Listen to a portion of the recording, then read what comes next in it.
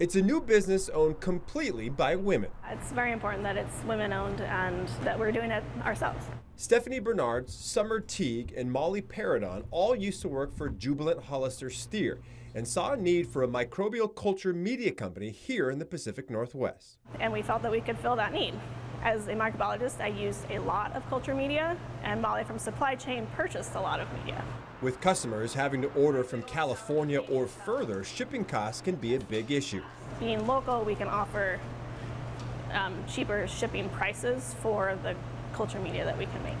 S-Squared Media is now working with distributors in Portland and on the East Coast. Its media plates can be used in lab testing for a number of different industries besides the medical industry. We've been in contact with breweries, cannabis growers, veterinary clinics, hospitals, pharmaceutical academia, water testing labs. S-Squared Media built this controlled environment for manufacturing from the ground up. And it has HEPA filtered air, which means there's minimal microbial contaminants within the room.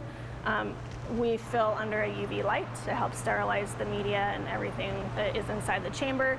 The media clave, which Bernard's described as a pressure cooker, sterilizes the media before the petri dishes are filled through a closed system. Petri dish goes down, goes through a rotor, gets filled, gets labeled, and then gets stacked back up.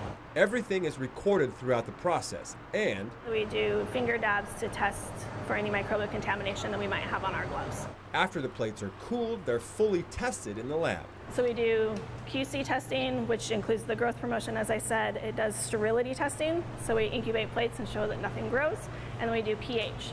The current filling line can fill around 1,500 plates in about 3 hours' time, but S-Squared Media is hoping to buy a 10,000 unit filling line within the next 2 years. And there are some companies that need 3,000 or 4,000 plates with a single batch number, so we will be able to serve that industry or those clients as well. And the company has even more ambitious plans for the distant future. We hope to have a new, bigger, better building that's just ours that has 2 or 3 of those big filling lines in it.